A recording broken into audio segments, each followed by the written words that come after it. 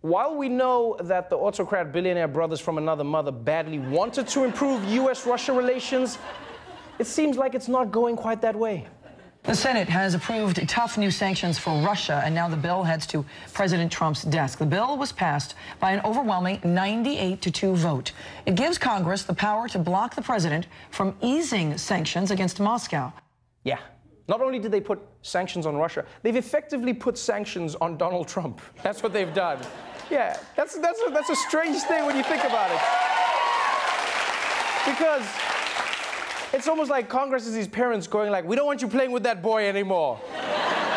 I cannot wait to see him sign that, because he loves them. He's going to be like, and this one, folks, is going to be here, me protecting America from myself. There you go. There you go. There you go, ladies and gentlemen. There you go. And by the way, it wasn't even close. Not only did the sanctions pass the Senate by 98-2, in the House, the vote was 419-3. Yeah, that is insane. Everyone in Congress went up against Russia like it was Ted Cruz.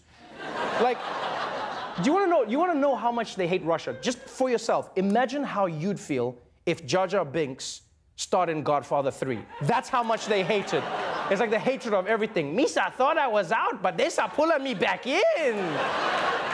Actually, I want to watch that movie now. No.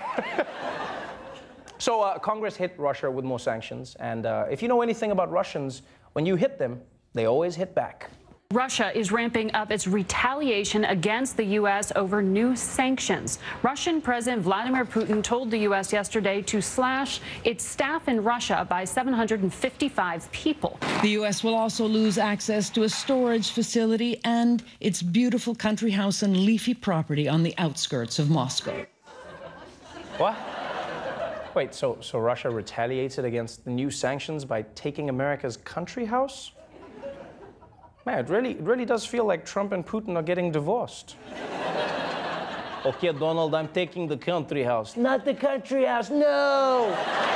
No! We just renovated the bathroom. I know, and I'm sure Syria will enjoy the heated toilet seat. You bastard! I picked it out myself. And they're not just taking the country house. Russia is also raising an army-sized middle finger to the West. The New York Times reporting Moscow will soon begin conducting massive military drills near several NATO members, drills that could include as many as 100,000 Russian soldiers. The drills believed to be a show of force and intimidation. Now, I know it's really serious, you know, the military drills that take place. But when you think about it, military drills are just like geopolitical versions of gangs driving by their rival gang's turf. That's all it is.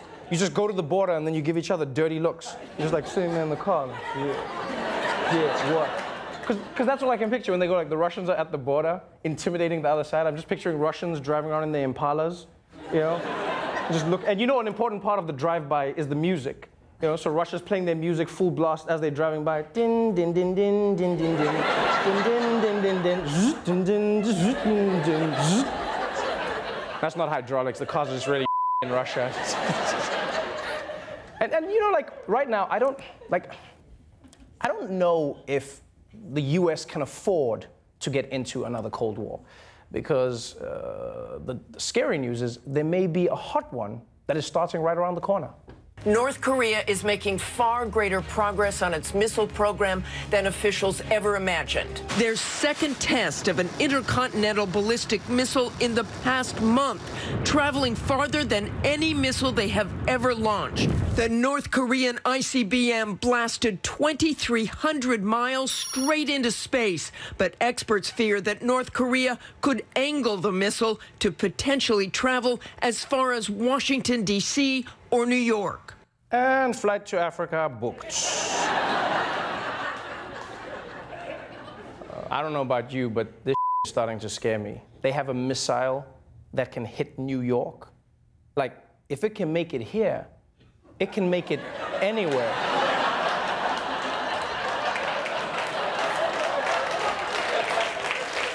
I will say though, the joke's on Kim Jong-un. Because if he tries to send a missile to New York, we'll all have time to evacuate, because the missile will get stuck in traffic in the Lincoln Tunnel.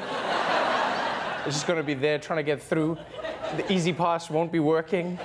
I can picture the toll booth lady now. Listen, Mr. Missile, I don't care what you say, where you were saying. If you don't got your money, you got to back up, okay? No, you got to back up, baby. Everybody threatens to blow up on me. You need to go back, get your easy pass working and move on. Okay, bye-bye now, bye-bye. First question, how did North Korea get a nuclear missile? They don't have sandwiches. Like, what country develops an ICBM before they get a BLT?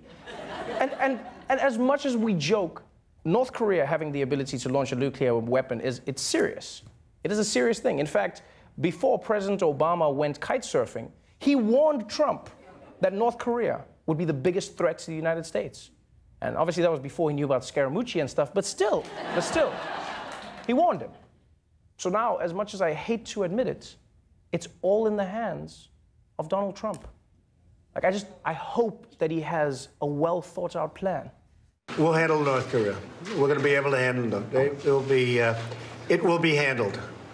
We handle everything. Thank you very much. And flight back to Africa booked.